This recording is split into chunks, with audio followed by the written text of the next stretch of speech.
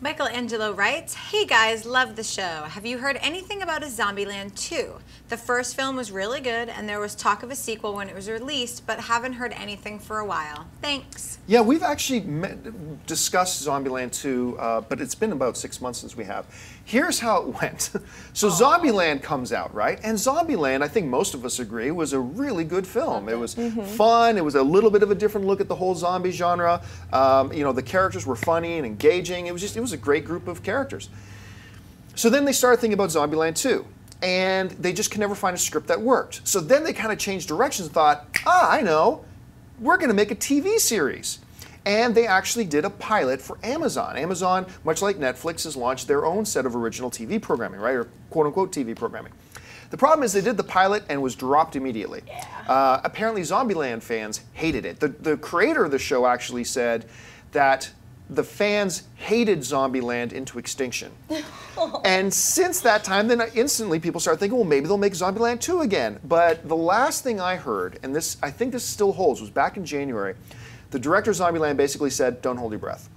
There's nothing planned, there's nothing imminent. That means it's still possible. I mean, we could see Zombieland 2, but it doesn't sound like it's ever going to happen, which for me, it's kind of unfortunate because I wouldn't mind visiting these characters again. Amy Rose?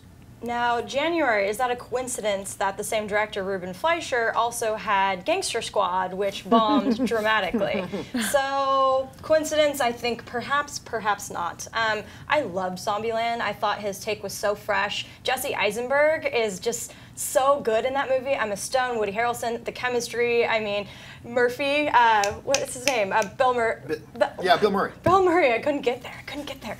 Bill Murray, I mean, everything about that, it was great. It had everything you wanted and more, and it was a fresh take on zombies, and I loved it. But yeah, the TV show was not going to work. I actually interviewed Ruben and asked what he would think about it. He's like, that's great. He was very diplomatic about it.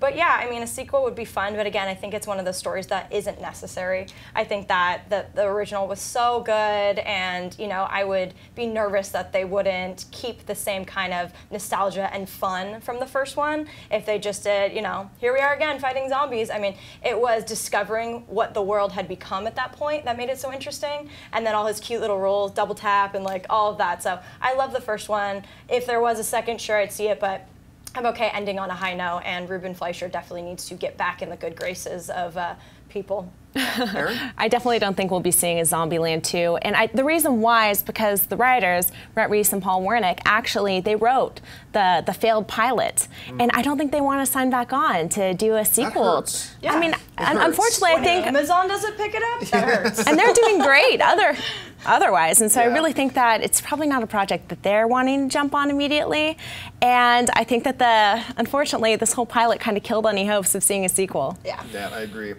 And don't forget to subscribe to AMC Movie News on YouTube. It's free and a great way to stay updated with all the latest movie news, and check out our daily show, AMC Movie Talk. Also, don't forget to check us out on Facebook and Twitter to stay in the loop for our special prizes, giveaways, and contests.